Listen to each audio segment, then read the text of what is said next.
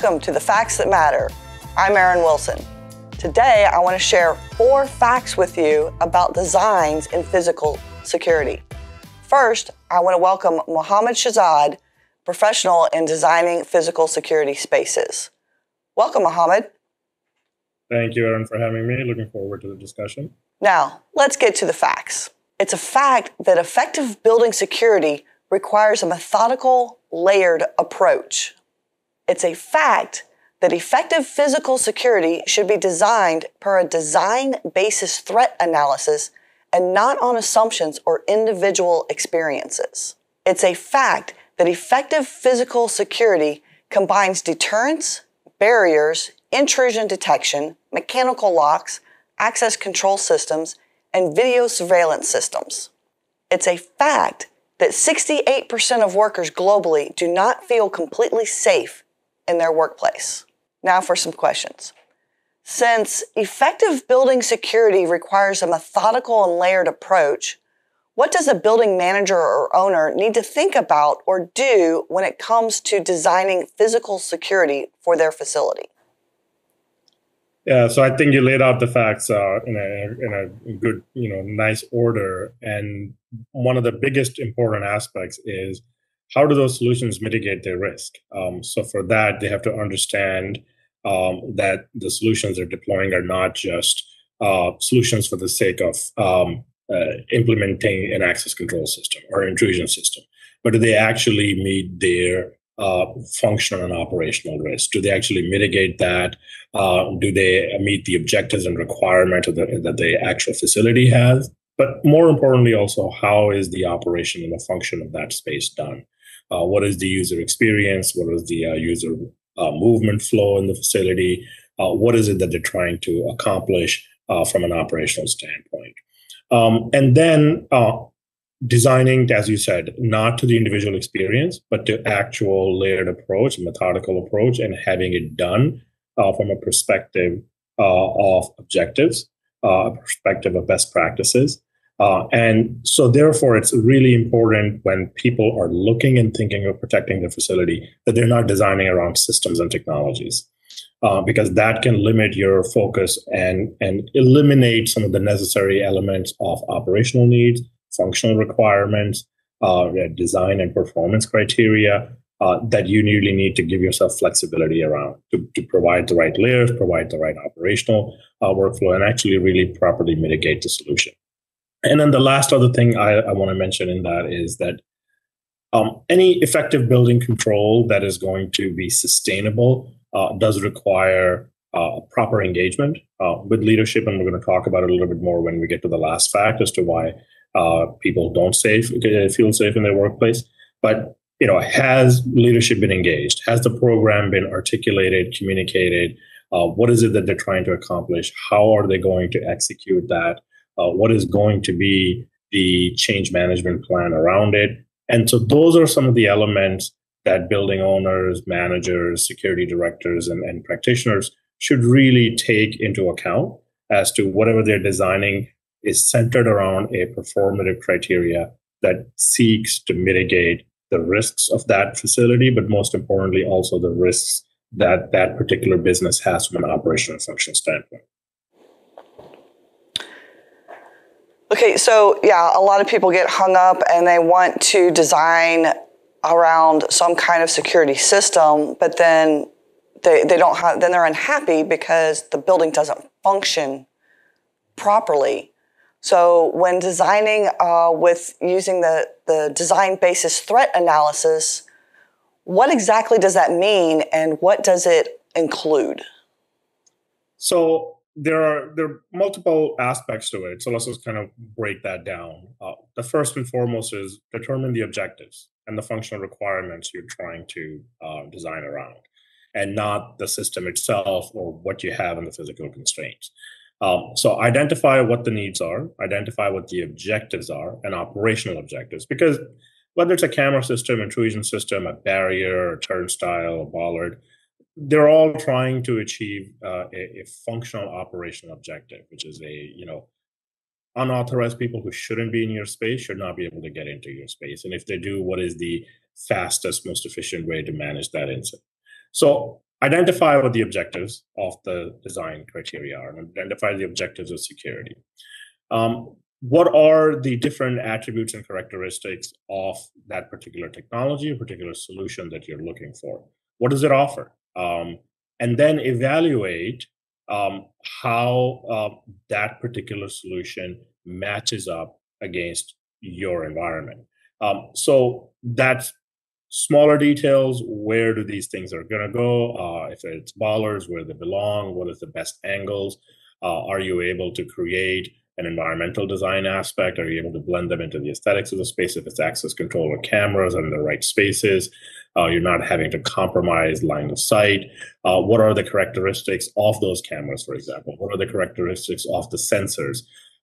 Where are they going to be placed? So all these things that need to be added to it, you want to look at it holistically, and then you want to evaluate that if you do this layered approach, is it going to actually mitigate that functional risk requirement that we just identified in your first question? Once you have done that, a lot of times, the system is in place, but the SOPs around it hasn't been finalized. They're coming like reactive as a day two almost. Now that we have bought the system or designed the system, now let's figure out how we're going to operate and manage it. And I kind of feel like that almost has to be done up front. So now you want to combine people, process, technology, which we kind of talked about, into the whatever is the deter, delay, and response element. You have your technology, but what are the people around it that are managing it from a system administration standpoint, project management standpoint, change management standpoint? What are the procedures in order to sustain that system, run and manage that system? But what are also the procedures to evolve with it from a process standpoint, communication standpoint, escalation standpoint? And how are you combining those three elements to the central objective? First, proactive, which is deterrence, being able to give yourself enough time to respond in terms of delay, and then be able to respond effectively. And that includes not just managing the incident, but also being able to escalate, communicate, follow through, and create a true incident management plan. So those are some of the elements that really should be included holistically when you're starting to have discussions around what the design process looks like, around what your requirements are. And frankly, what are your limitations? Do you have enough people to manage a system that may be too complex? So do you need to go to a more efficient solution, or you have the right staffing power, but do you have infrastructure, background, supporting services, cross-functional support from other departments? So all those things go into the design type-based analysis.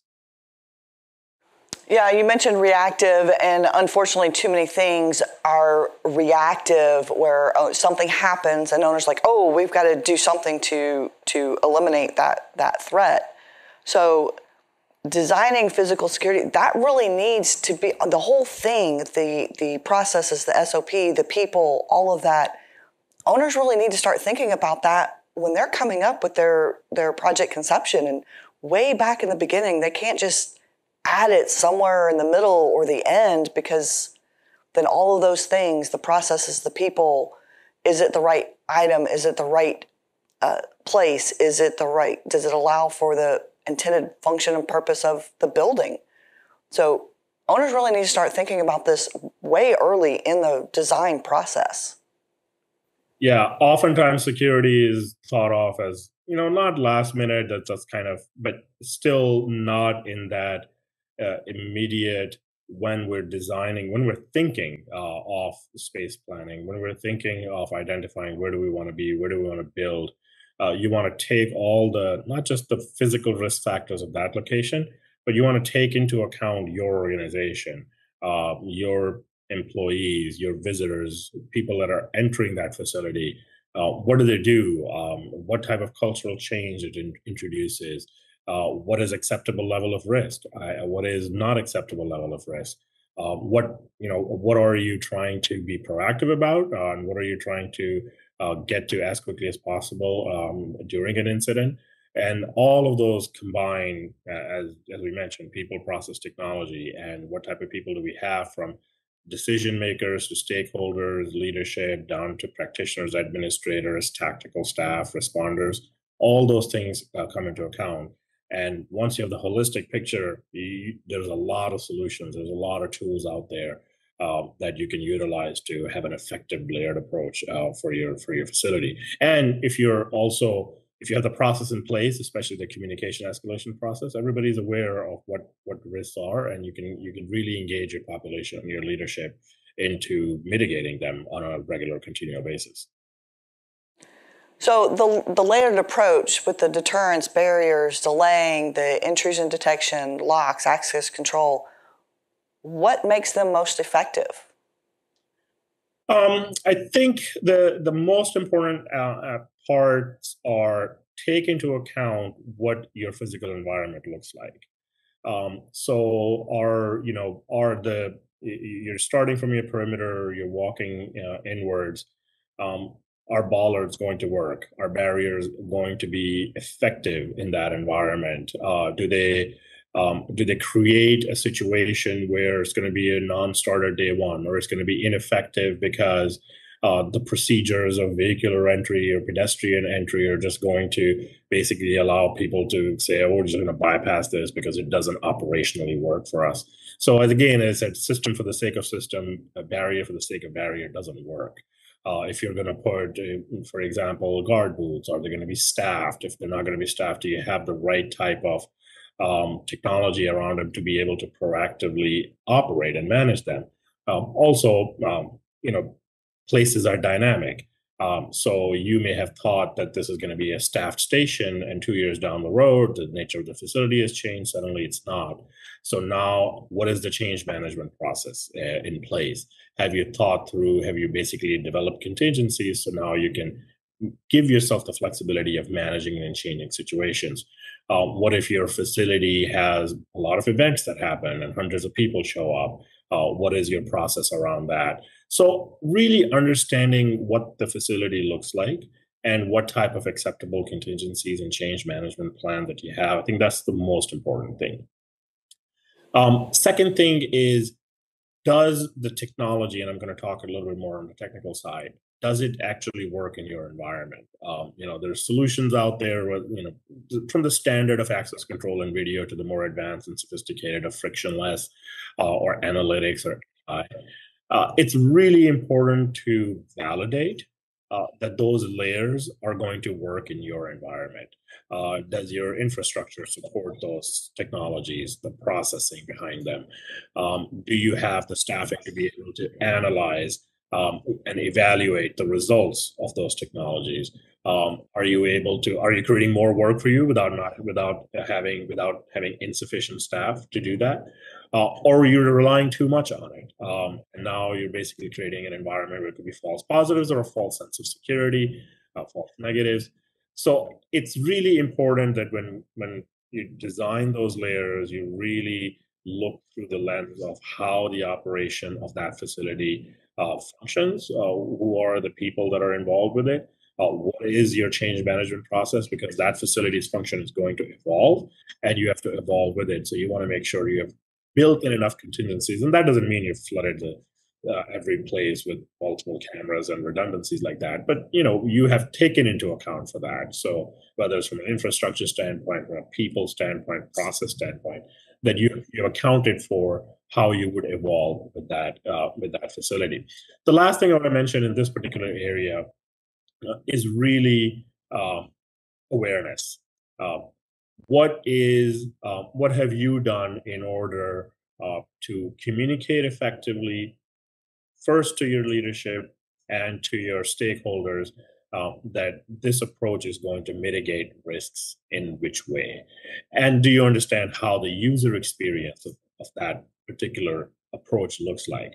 So if you're creating too many barriers and your employees are basically going to not accept it, is that going to create a problem where now your security measures are ineffective? So you really want to understand and make sure that the nature of the work, if it's an open accessible building, what does having multiple layers on the perimeter side do to that accessibility? And I'm not suggesting that you should completely acquiesce to it or ignore it. Finding the balance between what is the intended nature and what is the user experience of that location really impacts heavily into the acceptance of the security program. Because ultimately, what you're trying to do is, once again, you're not designing to a system.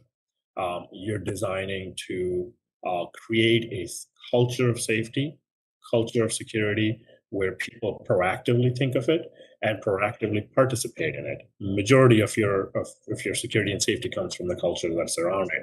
So you want to design solutions, you want to add layers that people understand the reasoning behind it. Most people, once you explain what the elements of security are and what the nature is, they're not going to fight against it. So that's really, really important to make sure that you're not designing something that's going to be rejected by leadership because they don't want a guard booth, they don't want a barrier out there, it takes too much long, the queue is too long for visitors to get in, etc. So you want to account for those things, but at the same time, you want to design something that really incorporates the culture of your organization, and they also understand the value of security, and that's why conversation around risk is really important. So where we've seen security departments engaged with leadership, with user groups, communicate risk effectively, they're able to create really robust security plans. They're able to deploy advanced technologies as well as layers of security and effectively manage them. Yes, because if it's too complicated, if it's too intrusive, then people will find ways to bypass it, and then it's worthless after that. And with that, and 68% of workers globally not feeling safe in their workplaces, we've discussed a lot of this, but what else can building owners do to change those feelings or perceptions? So one thing I wanted to add in the last question was, a lot of times security departments themselves don't use half the security features, just turn things off. The shunting of the alarm because, it's just, you've designed a system that has, thousands of alarms coming in because you have connected every input and every door contact and every door sensor, and your command center has one person on a midnight shift, and they're just shunting the 2,000 forced, held open alarms that are coming in. So a lot of times, even within security, which is not even non-security stakeholders, they will ignore certain events and incidents because the system is designed for a maximizing effective security, not taking into account the capacity limitations of how they're being managed. So now we have AI coming in trying to help with that.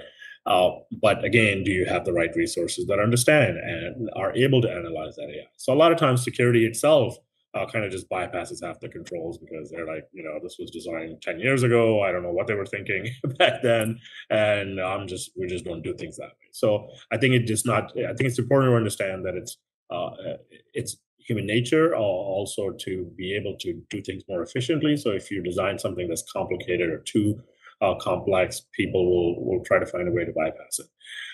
But with that, I think to your last question, engagement. I'll always come back to engagement is really, really critical.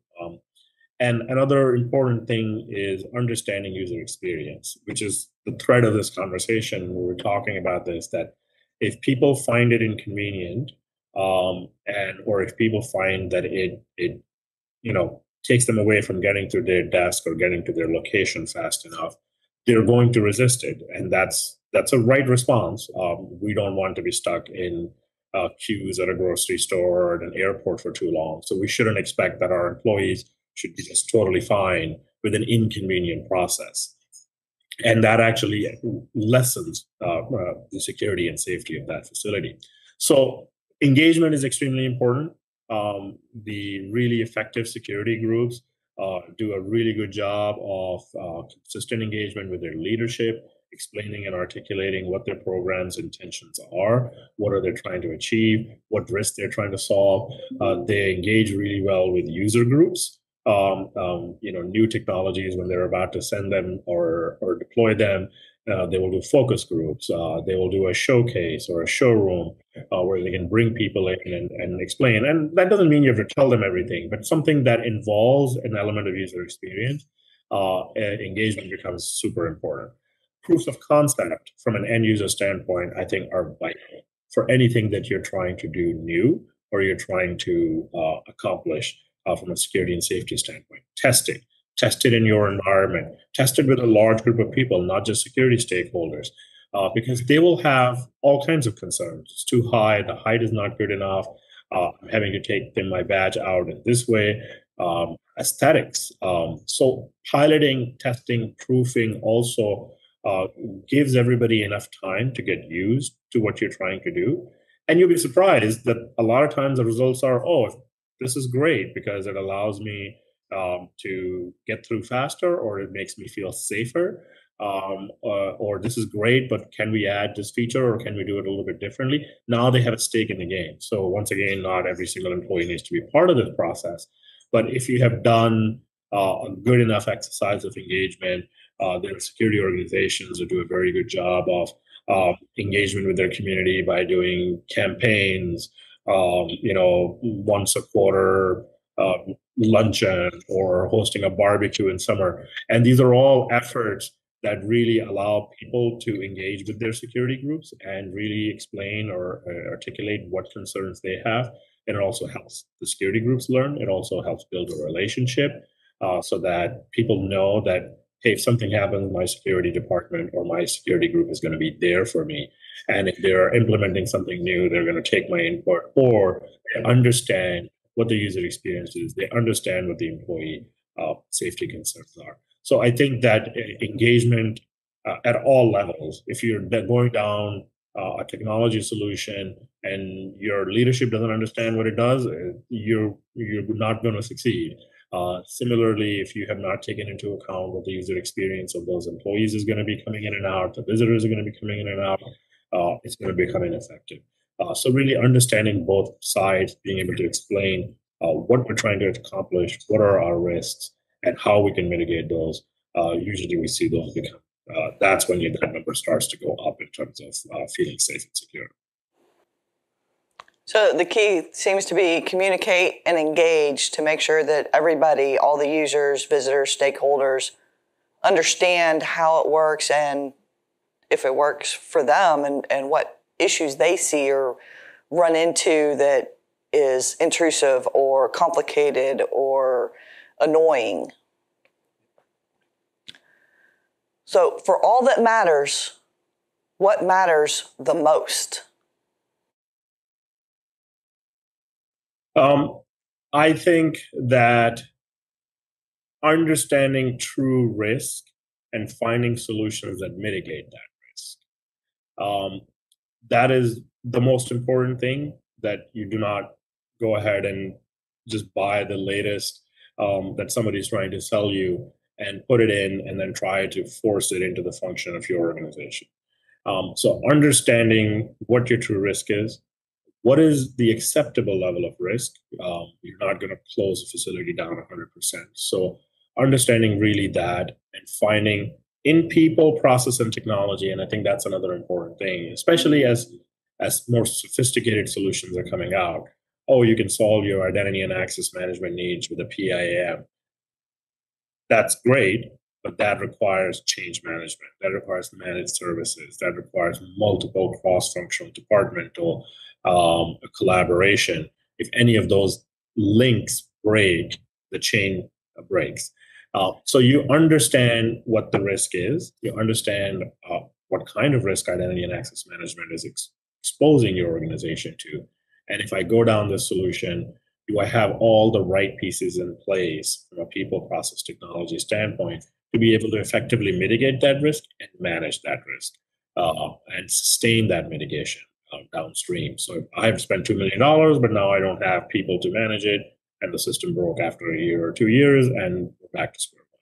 So I think that's really, really important. Second thing that I would say is a lot of times solutions already exist in your space. So look at what you have before you go and implement something that's going to be new. Leverage existing infrastructure, people, resources to be able to see what's there, and that you are utilizing your systems and utilizing your processes and SOPs and procedures in the most optimal and efficient way. So looking at that internal evaluation of your security program before you go out and purchase more capital, invest in more technology. That's always very important. And that matters a lot because that can also show that you've invested in the right thing. So I think if you were to, do the approach of understanding the risk and then deploying the right solutions, and then adding the element of let me make sure that I've leveraged everything in the right optimal way, and I continue to do that audit on a regular basis, that will really sustain an efficient and very effective program. Sometimes it can be just as simple as simply locking the door. Yeah. Sometimes it's just that simple. Exactly. But, Exactly. You talked about perceived threats, and every time something happens, then everybody's like, oh, that could happen here. And it may or may not be true, but they need to understand what the actual threats, the actual risks are of doing something or not doing something. So really, owners, developers, security, they need to really start thinking about how their building's supposed to function, what are their potential risks, what are their actual risks, what have they run into in the past, and use that and engage all their users so that they have the right stuff. Just throwing everything at it, you throw everything at it, then it's too complicated. Nobody can get in the parking lot because they have to go through the barrier. And then they can't get in the building because they got to stand in line. Then they can't get in the elevator because they got to stand in line. So it has to be usable and functional, but still there. And sometimes that security is not visible. People seem to think that if they can see it, then they're safer. Yeah. But sometimes if you can't see it, you're safer. Any final thoughts before we go? I think that anytime you look at security, you have to look at it holistically. You mentioned something interesting that, people see, oh, let's just go, and is that door even locked or not?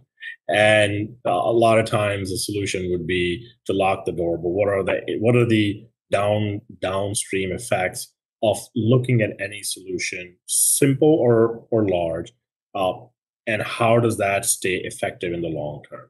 So from a holistic design standpoint, holistic approach standpoint, you want to look at the totality of your security program. And when you're especially making large decisions, new technology, new deployment, new building facility, new governance plan, you want to make sure that you have addressed all the elements of people, process, technology, but also, as we kind of mentioned, what is my deterrence plan? What is my response plan? What is my incident management plan? What is my change management plan? I think change management is so crucial in our industry to understand how does the decision that I'm making today impact all the operational and functional effects downstream to my staffing level, to my communication escalation level, to my incident management level. So holistically looking at everything, and it sounds very cumbersome, but it actually isn't, especially once you have developed a program and you've identified all the right stakeholders, you have a good governance plan in place. It's actually a very easy process. It's simple 3-4 checkpoints. We're making this decision. Does it work in our environment? What are the interdependencies from a people standpoint we need? What processes do we have? Do we have something that already works within the organization? How does it accomplish our risks? It's 4 or 5 points that you can really lay down each time, and then you proof it, you test it, you make sure it works in the environment, user experience is maintained, you have communicated to the right people. So a holistic approach every single time, looking at all the aspects of what I'm about to invest in is going to have the right impact downstream long term. I think that's really kind of my closing thought in each time you're looking to implement a security design approach. Yeah, some great information, and it's not just about the security; it's about the whole holistic everything, how you manage it, how you use it, the processes and the reasons behind it, and making sure that everything works and that it works for that building, that function, that space, and that everybody understands that. So thanks again, Mohammed. Great conversation. Yeah, no, it was my pleasure. A lot of fun. I'm Erin Wilson, and thanks for joining us on another discussion about the facts that matter. Remember, subscribe to this channel and hit that notification bell to be alerted to new episodes of the Facts That Matter.